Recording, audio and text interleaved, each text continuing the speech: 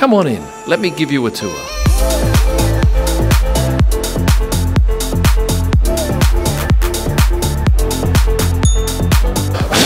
What is that? Welcome. This is my home studio where I do quite a bit of photography and the occasional bit of video, but unfortunately because of the vast expanses of hard surfaces, we get a bit of an echo in here, as you could well hear. So it's not conducive to doing a lot of video, but I thought I'd give you a quick run around here and then we'll head off back to Perth and I'll show you where I record most of my sit-down videos that you've seen perhaps on my YouTube channel. Stick one. Oh, I'm standing on my cyclorama. Now, I've always wanted a cyclorama, so when we did the addition to this house a couple of years ago, I thought, right, I'm getting one. What is a cyclorama? Well, simply, if you have a look at the floor here, there is no hard corner. There is no, what is that? There is no 90-degree angle. It's an infinity look. And for photography, that's pretty important. So what are these things here? These are what we call soft boxes. Essentially, there's light inside there, flashes, and they're connected to a camera via remote control. And then when I take a photo, these flash. So typically, if I was photographing a model, and this is the beauty of this thing here, that you can just simply push that up like that, and with a bit of positioning, I might stand here, or have a model stand here. I've got a bit of light on this side, a bit of light on this side, camera sits there, and bang, you don't see the flashes, you just see the nice light on either side of a beautiful model's face. On the floor here, which is just painted white, I've got these carpet dots, which are great for me standing on so I don't get my filthy feet staining up the white paint. And the model obviously would stand back here and he or she would be standing on the white. Or if I decide, hey listen, I would like a different coloured backdrop, and the one I use most often is black. So I'll simply roll this down and look at that. And if I don't want black, I can pull down blue, or this one here, which is a grey. This one fell down the other day. I love this system that I can simply wheel lights backwards and forwards like that, because I can tell you the pain in the bum thing about being a photographer shooting in a studio like this is with lights you do not want tripods on the ground. So to get rid of those tripods and have all the lights off the ground is a real plus. If I'm shooting in here with a client, I've got a nice little lounge area for them, and you might have even noticed this picture on the back wall. This is Lancelin sand dunes, which are just out the back of the house, probably a kilometre from here. Quite magnificent, but this shot here is actually 7 pictures stitched together in one and then put behind glass. I've also had a number of clients who wanted similar sort of projects like this, even featuring F1 pictures. Now, in case you're wondering what I'm using to film this on today, I have an iPhone 12 Max Pro, I think it is, and on this side I have an EOS R. 2 cameras, 2 different angles, 2 different picture qualities. The actual house is about 10 years old, but a couple of years ago we had this section added, and my wife was very adamant that if we're going to have models here, they need a mirror, which is here and sizable. But then when you look along here, there is an awful lot of storage. In here I've got a number of my F1 driver's books. Somebody asked me once in one of my Q&As what photographers I admired, and I love this fella, Vincent LaFerrari. And the other guy I quite love is the author of this book, Joe McNally, who does some marvellous stuff with flash. And I've learned a heck of a lot from reading his books. These cupboards have a treasure trove of stuff, all like quadcopters. I've got 2 of them. This is a small one that I use for stuff that's not commercial. And the other one is an Inspire 2. That gives you a much better picture quality. Continuing along here, drawers full of lenses. Down here there's lots of grip and gear. These are handy for mounting cameras on the side of a car. Stretchy arms, lots of ball heads. Down here is a complete underwater kit, which is rarely used. Oh, this is some flash gear, pro photo gear, which is great kit, and about 5 times the price of this gin bay stuff. That's absolutely fine for me, and they're about 1/3 or 1/5 of the price of the good stuff. Over here I've got an A3 printer and a little charging station that my wife suggested I needed, and as you can see, it's quite neat and tidy. This isn't grass and it's not wet. I want to spend a brief minute on this setup here. This is what we call a top-down photographic rig, so I can put stuff on the table down here and have this camera here shoot directly down at it. I got a couple of cheap lights in little soft balls here, have them throwing some light down. I've also got this round thingo which I'm just mucking around with. Over here I've got 3 rolls of paper. I've got white, brown butcher's paper here that rolls down, and some black. Now that's pretty handy when I'm shooting product here on this table.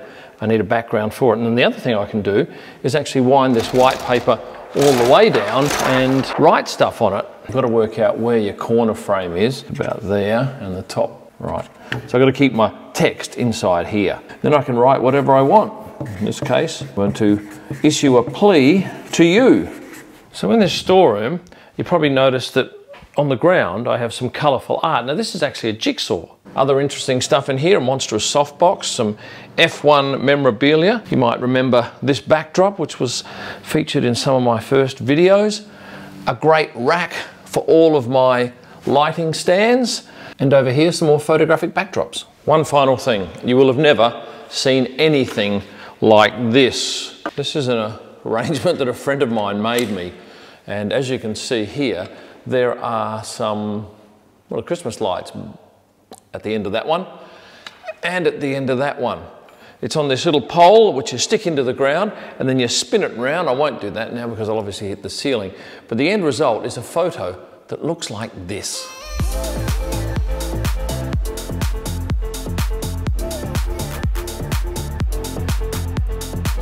I've shot some pretty interesting stuff here in Lancelin. Some of the more controversial stuff is a model we had in a meat cabinet down at the butcher shop here. Caused a bit of a furore around the world. But anyway, that's Lancelin. This is my studio here. Let's go 90 minutes south, back to Perth, and I'll show you my Perth office studio.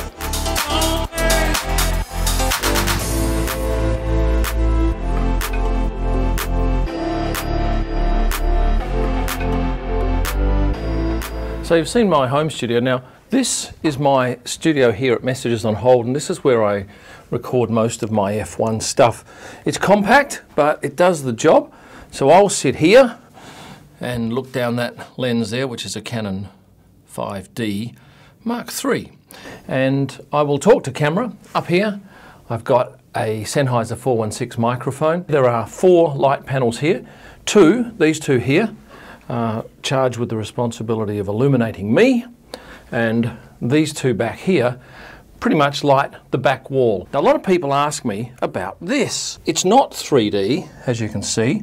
It's simply a print that my son Tyler did and then put some LED lights that change colour. This was sent to me by a very talented painter and it happens to fit nicely there, and I always put a couple of pictures up on the back walls here just to give you something interesting to look at in the background.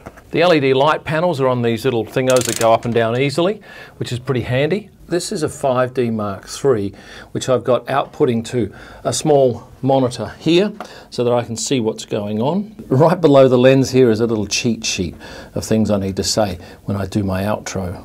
This is actually a window over here which I've had soundproofing put on, and when I record I will close this door and I will pull that curtain across because this is very, very echoey if I don't do that. I also have one of these things, a teleprompter, which sits in front of my Canon camera lens and allows me to put an iPad down here which has a script on it, and I can see it in the mirror. If you've used one of these things, you'll know that the camera can quite easily shoot in behind here. I'll see if I can put this around here. And you can actually see through that mirror. But when I look at it from the other direction from here, it's fantastic because all I see is the reflection of the script underneath here that sits on an iPad. Now I know some of you might have spotted this picture behind here. There's actually 2. I'll tell you quickly about these. These are promotional stunts I've done going back, I'm thinking 20 to 30 years ago now. I did 3 years in a row with arrows. This was the middle year and I made this tyre dress out of car tyres from a mob called Barago in Italy. Handmade that outfit, got a model to wear it. We got Jos Verstappen, Pedro de la Rosa.